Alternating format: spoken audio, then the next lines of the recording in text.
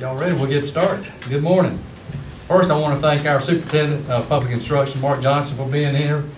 Senator Tillman, Senator Heiss as well. I think this is an important bill that we're going to roll out today, and we'll try to go over it, and then we'll open it up for questions. But I'm happy to announce that together with Senator Tillman and Heiss, we are introducing a bill today that will set aside more money for school construction in our poorest counties and for increasing principal and assistant principal pay statewide. I'm introducing this bill because of the deteriorating condition of our rural North Carolina schools cannot be ignored any longer. Almost 2 years ago, my office reached out to some of the state's neediest counties to hear directly from the superintendents and administrators on what they need or knew to be their most critical school construction needs. The feedback they provided at that time made it abundantly clear that rural counties are struggling and our students deserve better. Some counties reported needing major renovations, while others require completely new facilities due to their age and disrepair. In one startling example provided by Dr. Barry Williams in Gates County, the roof of the Central Middle School was badly in need of repair, and mold and mildew problems had disrupted classes. A small room next to the gym where athletic equipment is kept had a roof that did not fully meet the attached wall, and mold and mildew was a recurring problem there. This room was also a disturbing reminder of a time before the schools were integrated and used to serve as a locker room for African American children. Another case was the one presented in Hertford County. Hertford County needs to build a new elementary school for 500 4th to 6th grade students. Their facility is over 100 years old and inadequate in every way. The wiring, lighting, and heating are all recurring issues, and the power is subject to failure in poor weather. There is no playground. At that time, he advised us there were serious school security issues. There had been 3 shootings over the last 3 years in that school's neighborhood. The school's security system had a lockdown function, which had to be activated in one instance where parties involved in the shooting ran right across the front of the school. I'm advised these counties are working to address these problems and others, but they need help. And they're not alone. 2 years ago, hundreds of local leaders descended on Raleigh, answering a call I made to them to come and talk about the needs in their communities. Back then, we heard from County Commissioner who said his county hadn't built a new school in over 3 decades, and a school superintendent who still relied on a 75-year-old bus garage, even though the buses won't fit all the way inside. There are countless other examples, and that is why I'm introducing this bill, to provide more funding for school construction in Tier 1 and Tier 2 counties. Currently, we allocate $100 million for public school construction needs from the lottery, but these funds are distributed on a head count basis. The result is that in fiscal year 15-16, all 40 Tier 1 counties received just $11 million of the $100 million. Hyde and Terrell counties received $40,000 each. You can't even fix a roof with $40,000.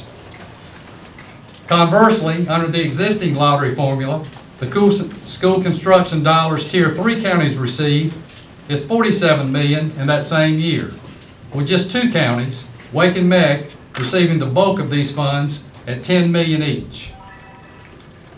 This bill will set up a needs-based public school capital fund that will be administered by the Superintendent of Public Instruction.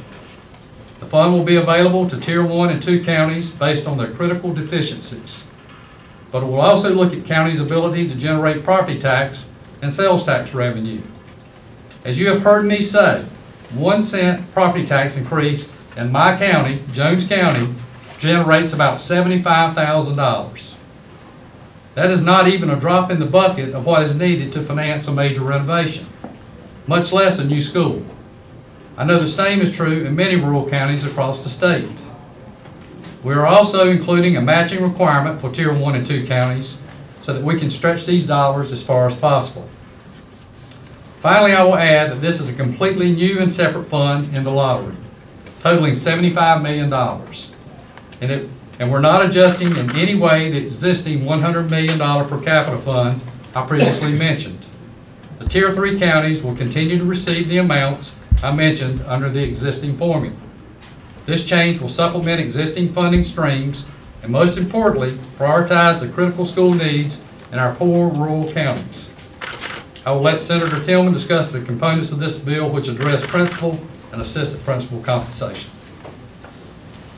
Thank you, Senator Brown, for your help and coordination with this multifaceted bill. Thank you, Senator Heiss, for your help and expertise. And we're certainly glad to have Mark Johnson, our school superintendent, here, who will be administering these dollars to the school superintendents of the systems.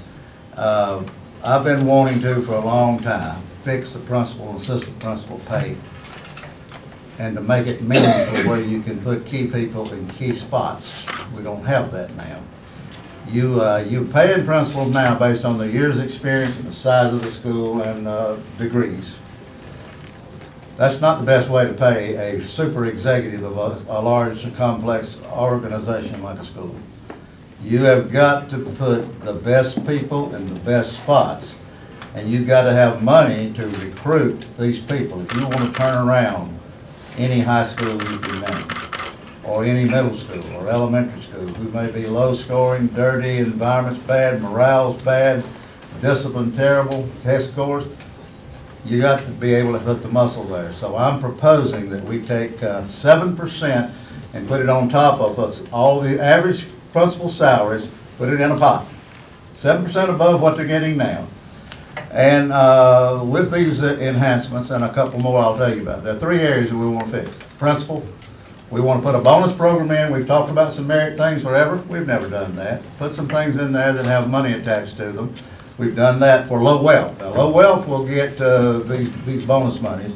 Everybody will get the 7% to go to the pot, and then fix the assistant principals. This bill does all of that. Second thing it will do, it will take the low wealth counties and have 5 areas that are critical to the operation of a school that I think, and many others, that you can get a $1,000 bonus, up to $5,000 every time you meet those 5 criteria. Then the assistant principals, we're taking all the average assistant principal salaries and putting a 13% above the A schedule.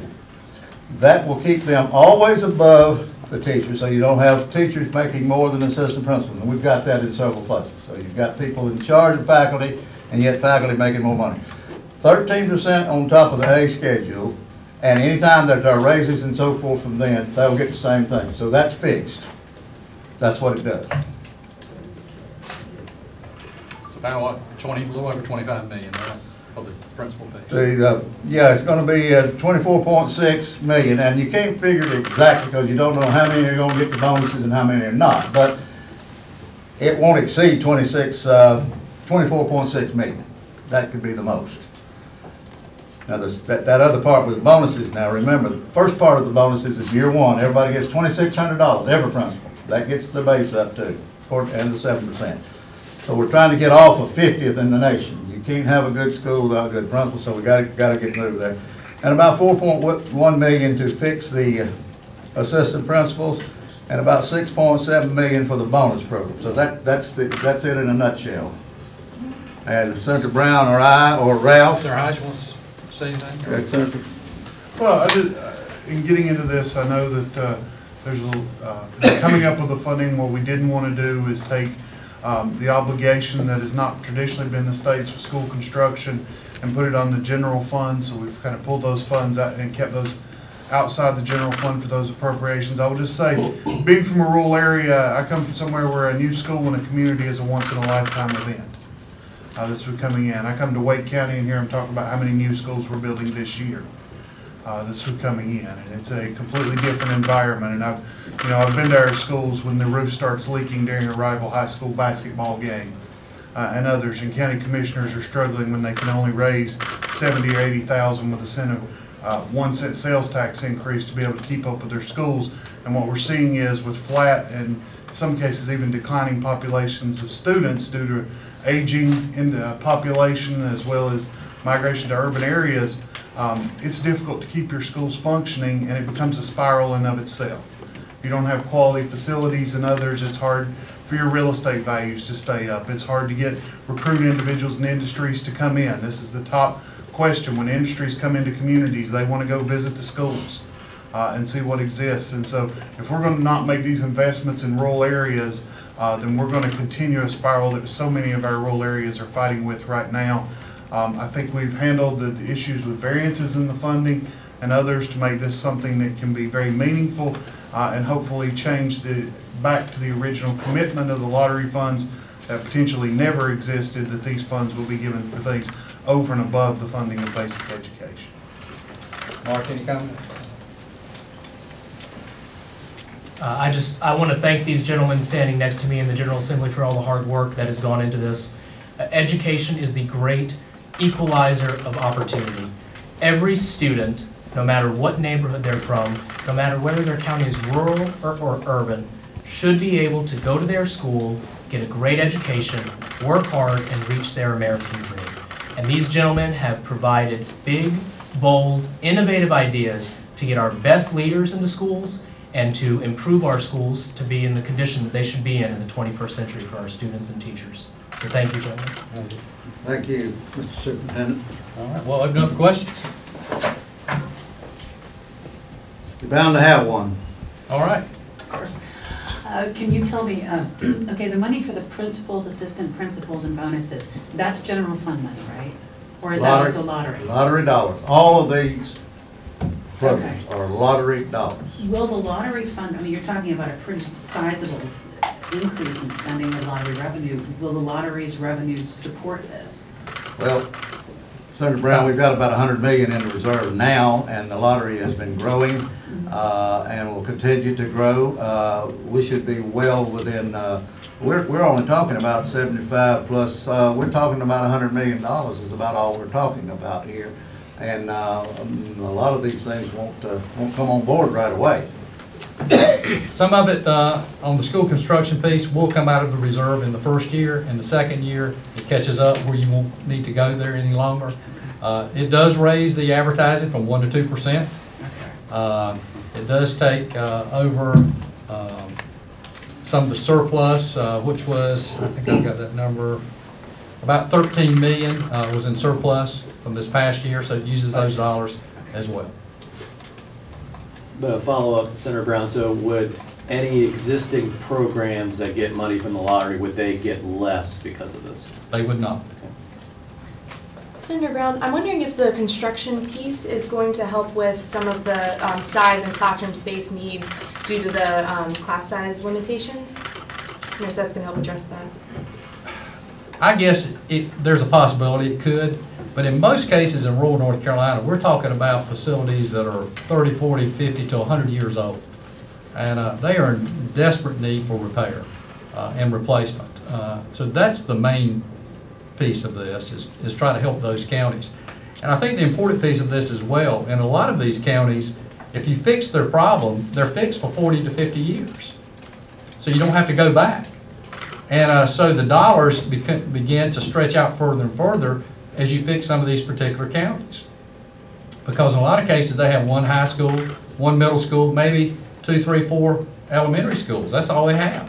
So you fix their problems, then they're fixed for 40 to 50 years.